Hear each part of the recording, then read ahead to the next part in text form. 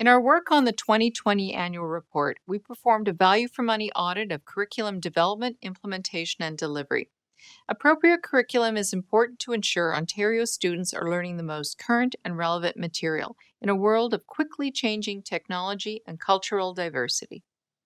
Responsibilities for curriculum in Ontario are shared. The Ministry of Education develops curricula for students and assessment policies for educators. Teachers develop instructional strategies to help students learn and methods for assessing, evaluating, and reporting student achievement. Principals supervise and evaluate the performance of teachers, and school boards ensure that their staff are teaching curriculum as expected. This audit allowed us to review the process used to develop or revise curricula, as the ministry has released many curricula in the last 5 years. We found that a substantial portion of the current curricula in Ontario was developed many years ago. 15% were released 15 or more years ago, and another 51% were released 10 to 14 years ago. Similarly, some approved textbooks were just as old. In most cases in the last 3 years, the ministry followed the steps in its review and revision process. But there were instances where steps were fast-tracked or skipped, including obtaining stakeholder input on the new health and physical education curriculum before development, and obtaining current research and analysis for First Nations, Métis, and Inuit studies. In addition, 4 or 5 recent new curricula were released without enough time for boards and teachers to prepare to deliver it effectively.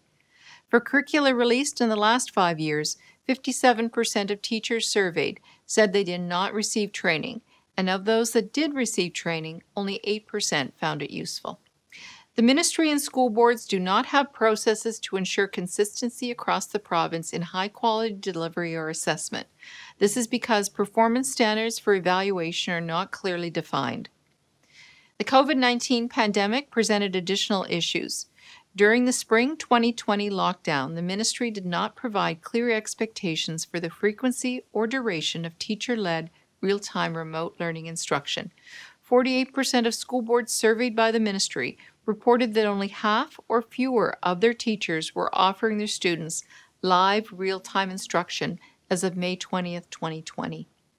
Our report contains 15 recommendations consisting of 29 actions, including that the Ministry of Education develop a risk-based approach for selecting curriculum to revise, provide sufficient lead time before new curriculum is rolled out, ranging from 6 months to 1 year, to allow teachers to prepare, provide additional training and supports to teachers to use for curriculum delivery, provide teachers with further guidance and tools to support remote learning, address issues of inconsistent assessment, and establish a province-wide educator network to create and share assessment materials and strategies.